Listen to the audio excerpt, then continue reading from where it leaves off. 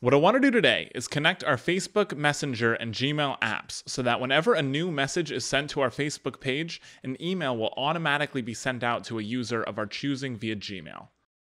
Zapier is a no-code tool that makes it easier for anyone to automate workflows across 5,000 plus apps.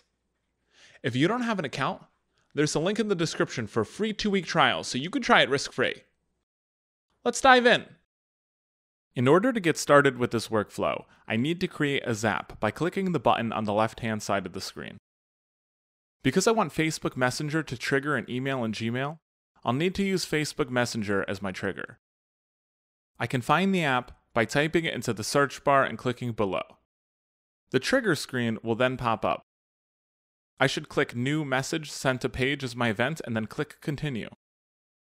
Setting this as the trigger means that anytime Facebook sees a message has been sent to our selected page, it's going to run this workflow.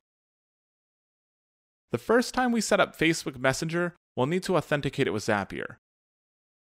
A link will pop up for you to log into your Facebook account. Don't worry, it's totally safe because Zapier uses industry standards for encryption when connecting with each of your apps. I'll put a link to Zapier's security and trust page in the description as well. Next, we'll need to set up our trigger app's data. Choose the page you would like to use for your trigger. I'm going to click the Zaps meetup group and then click Continue. In order to finish setting up the trigger, we'll need to pull in some example data. To do that, click Test Trigger. You're all set with the first step.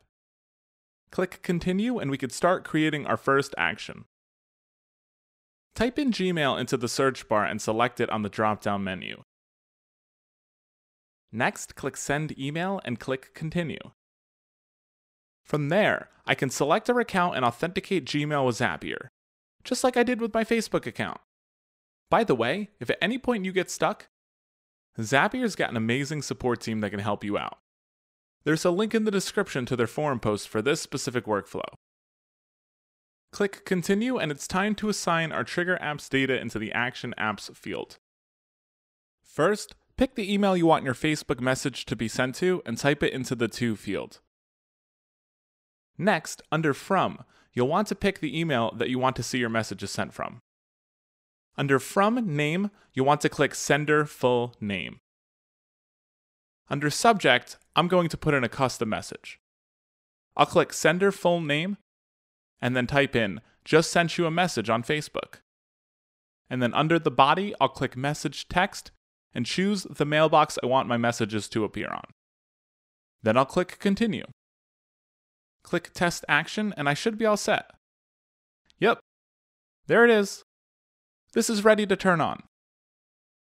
Now, anytime a message has been sent out to our Facebook page, an email will automatically be sent out from our selected Gmail account. I hope this was a helpful demo. Zapier can do so much more with these two apps and thousands of others. Check Zapier out. There's a free trial. Click the link in the description.